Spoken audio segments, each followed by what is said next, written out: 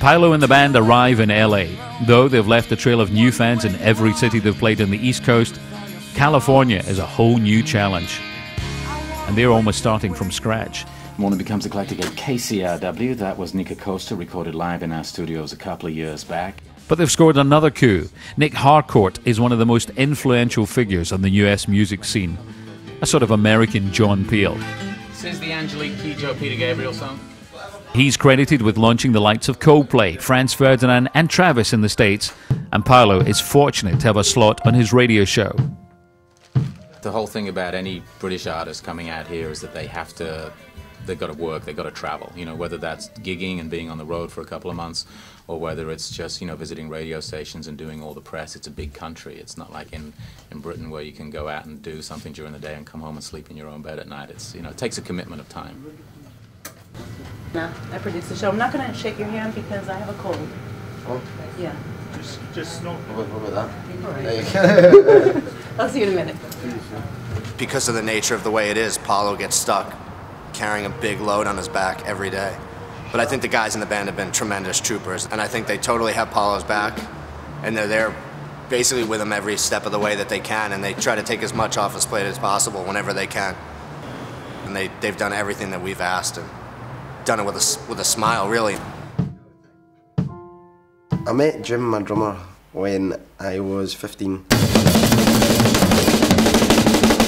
He was in the band Speedway, and I would go on tour with them, sort of support, and I was just sort of learning and doing whatever I could. How mad is that? He's such a great guy to have, you know, on your side.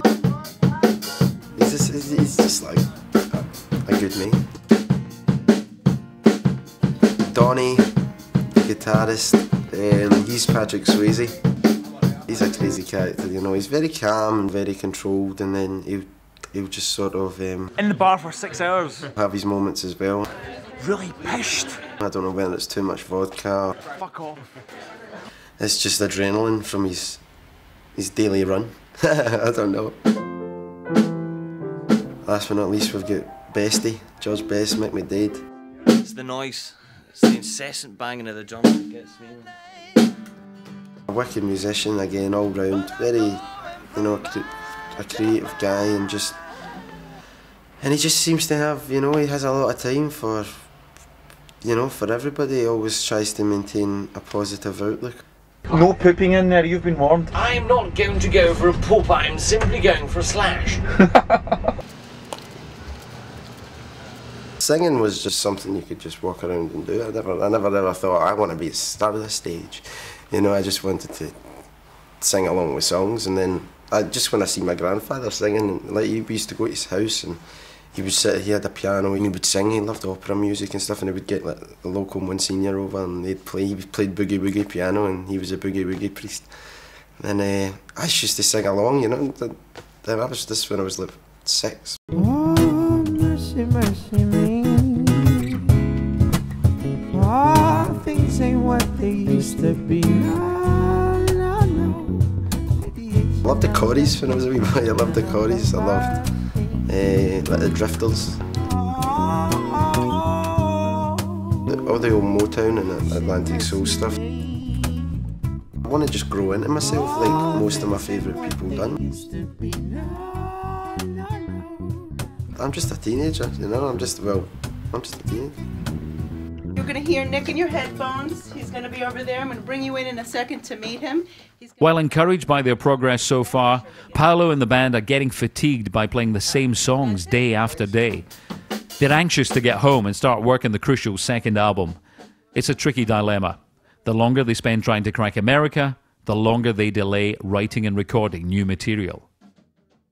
I lost a wee bit of inspiration, you know, because I'm just so tired, you know, and it's just got a bit manic, you know. So you know, the way I was writing for the first album, I was writing because I couldn't ignore it, you know. So it was therapeutic writing it down.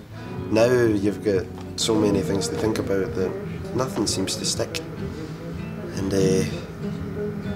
that's a bit of a worry. But you know, I've got loads of half ideas. My half ideas coming. I was about to say coming at Mars.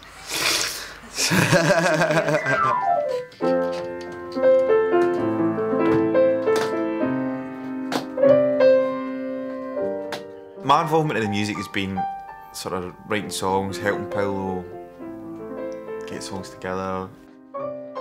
We started sort of writing songs, you know, when he was 15 and he came into the studio, and one of them that's got a real memory for me is a song called Autumn.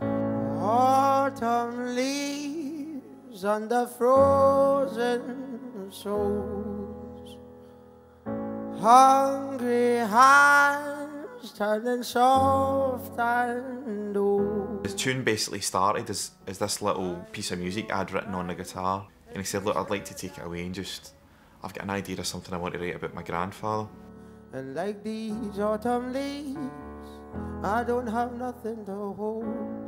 So he took it away and he came back and he sang it, and like the hairs in the back of my neck were standing up, and you know, tears in the eyes and stuff like that.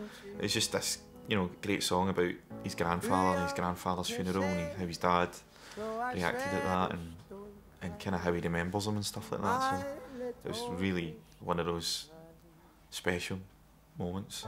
Autumn leaves have faded now. That smile that I've lost, well, I found somehow. 'Cause you still live on in my father's eyes. These autumn leaves, all these autumn leaves, all these autumn leaves are yours to me.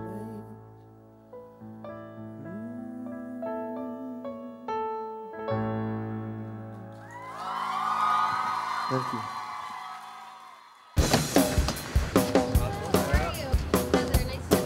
You guys saw him on Conan, you saw him on the morning show. Thank you so much for coming out. Please welcome Paolo Nutini.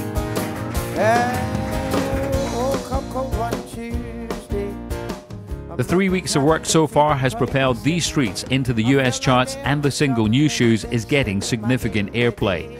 More and more people are turning up to Paolo's gigs. It's a great start, but given the overall size of the American market, it's still just a drop in the ocean. So far, so good. I think, you know, we're off to a really good start. The reception's been great, all the press and radio. Everyone's been very warm and excited about the record. I think we're going to have a nice little run. I see rainbows, I just fly. Represent rainbows in the sky. The tour has thrown up a number of unplanned but morale-boosting encounters. In Boston, Paolo gets to meet a musical legend and fellow Scottish football fanatic. Both have gigs tonight, but with some minor rescheduling, they're able to find time after their sound checks to catch up. It's a chance for Paolo to get some advice and see what touring is like in the big league. He is the most English Scotsman I've met, but Scotsman nevertheless.